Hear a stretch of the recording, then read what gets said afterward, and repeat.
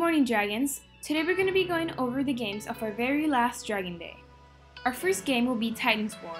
Two lines are going to be formed at the edge of each side of the inflatable, and one person from each team will be chosen to participate in combat with the other team.